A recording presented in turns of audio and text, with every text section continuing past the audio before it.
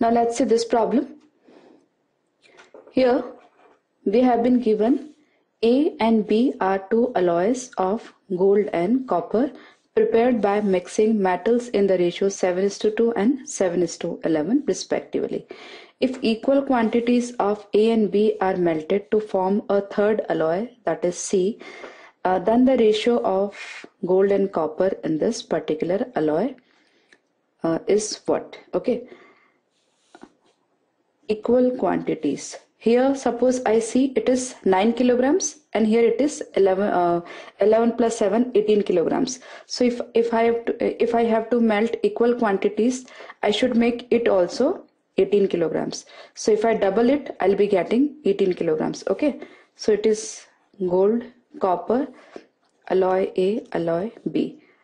Alloy A, gold will be double of 7, that is 14, and it is 4. Copper is 4.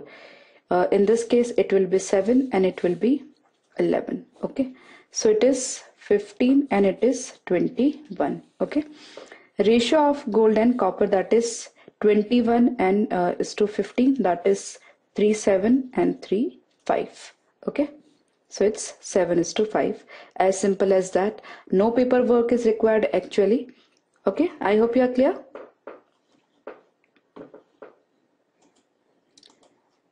Now in this case, the income of A and B are in the ratio 3:2 and their expenditures are in the ratio 5:3. If each saves rupees 1500, then we have to find out the expenditure of B. Okay, now income, it's A and B. Income ratio is 3:2 and expenditure ratio is 5:3. Okay, here the difference between these two terms is 1. Here the difference between these two terms is 2. So we cannot make the comparison directly. So let's convert this difference into 2. So it will be 6:4 and here it is 5:3. Now here it is income and it is expenditure. And this is one part. Okay, that is difference between income and expenditure is one part, and this one part is given as 1500. Now we have to find out the expenditure of B, which will be 3 parts. Okay, if one part is 1500, then 3 part will be 4500. As simple as that. Okay friends, I hope you are clear. If you have found out this data, you can calculate A's income, B's income, A's expenditure and B's expenditure. All the calculations can be done very easily. I hope you are clear. Now let's see this problem. If x cube plus y cube is to x cube minus y cube is 91/37, then we have to find out the value of this expression. Okay, here x cube plus y cube upon x cube minus y cube is 91/37. Friends, we have discussed a property of componendo and dividendo. That means if A by B is equal to C by D, then each ratio will be equal to, then A minus B upon A plus B is equal to C plus D upon C minus D. That means if A by B is equal to C by D, then A minus B upon A plus B will be equal to C minus D upon C plus D. Now in this question, x cube plus y cube is to x cube minus y cube is given as 91:37. Then we have to find out the value of this expression. Friends, we have studied componendo and dividendo. When A by B is equal to C by D, then A plus B upon A minus B will be equal to C plus D upon C minus D. Okay. Now if it is given, it can be converted to this, and if it is given, it can be converted to this. Here we have been given x cube plus y cube is to x cube minus y cube, that is in this format. So we can convert this format to this format. Okay, so it is x cube plus y cube plus x cube minus y cube, that is I am applying componendo dividendo over here, divide by x cube plus y cube minus x cube plus y cube is equal to 91 plus 37 upon 91 minus 37. Y cube is cancelled. Here x cube is cancelled. 2 times x cube by 2 times y cube, that is x cube upon y cube is equal to 91 plus 37, that is 128 upon 91 minus 37, it is 64. Okay, I'm sorry, it will be 54. Now 128 is 64 and it is 27.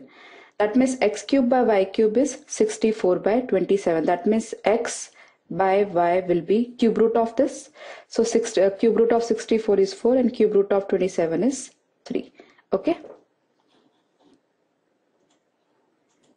Now put the value of x and y in the given expression. You will be getting the answer. Okay. It's 2 into x square will be 16 minus 3 into y square will be 9. Divide by 3y square, that is 3 into 9. Okay, so it is 32 minus 27 over 27, that is 5 by 27. That means this is the correct answer. I hope you are clear.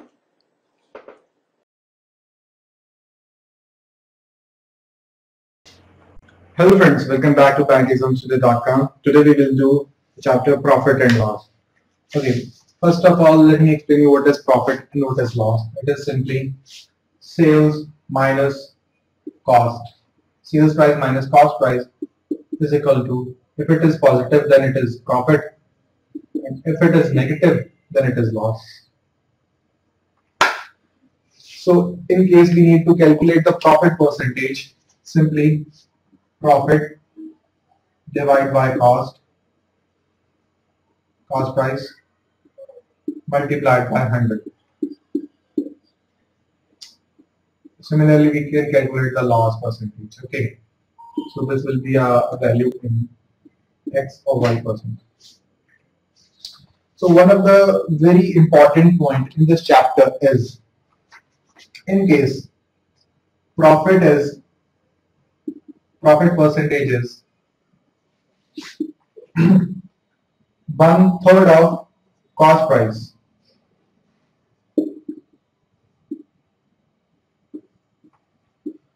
So it will be equal to 1/4 of selling price. I can explain you with an example. For example,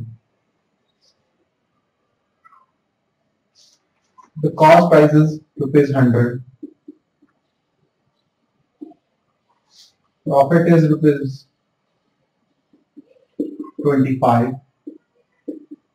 So the selling price will be ₹125. The profit as a percentage of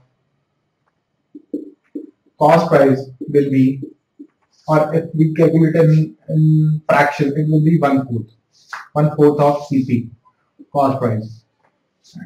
And for selling price, if we calculate it in the terms of selling price, it will be 25 over 125 or 1/5 of selling price.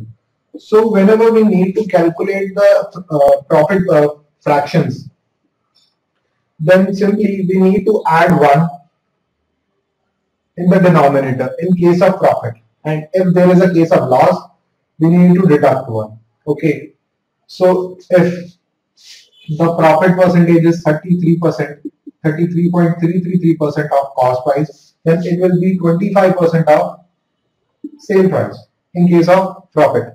So if it is 25% of cost price, it will be 20% of sales price in case of profit.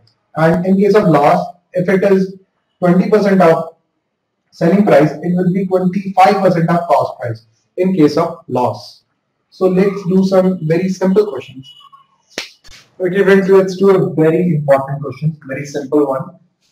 If a product is sold at 20% discount and its selling price is 24 rupees, what would be the selling price if discount rate is 30%? First of all, let me tell you that there is a mark price or list price on which the retailer or the wholesaler gives us a discount. So after deducting the discount rate, we get the selling price. Okay. If the selling price is 24, that means if we assume that list price is X and discount is 20%, so selling price would be 80% of mark price or list price.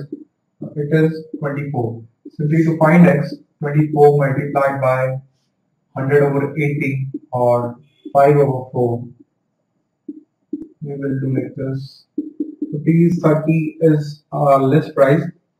So if the discount rate is 30%, the final sales price would be 70% of the list price. It will be rupees 21. So rupees 21 will be our answer. This is the selling price if the discount rate is 30%. Okay, this will be our answer. So it was a very simple question. Okay, students, let's do a very important question. These questions are repeated in SBI PO 2012 and IBPS PO 2012 too. So cost price of 40 apples is equal to selling price of 30 apples. You need to calculate the profit percentage. There are basically two methods to solve this question. The first one is the simple one to solve the question in 10 seconds. Cost price of 40 apples is equal to selling price of 30 apples. That means what? Whenever a person sells 30 apples, he saves 10 apples. So the profit percentage will be 1/3. Directly it's 1/3. So the second method is, let's assume that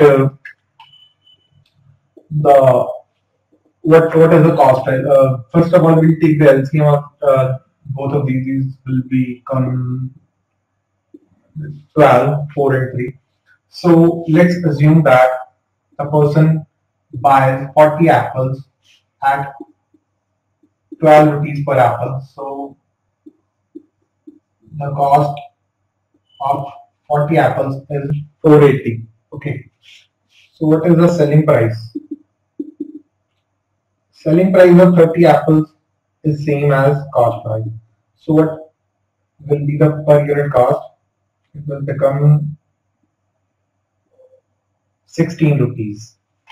So here he saves 4 rupees per apple. Okay. Then the profit percentage on the cost will become 4 over 12 is equal to 33%, 33.33%, or 1/3 of cost price. Okay. So in chart you can calculate as 1/4 of selling price.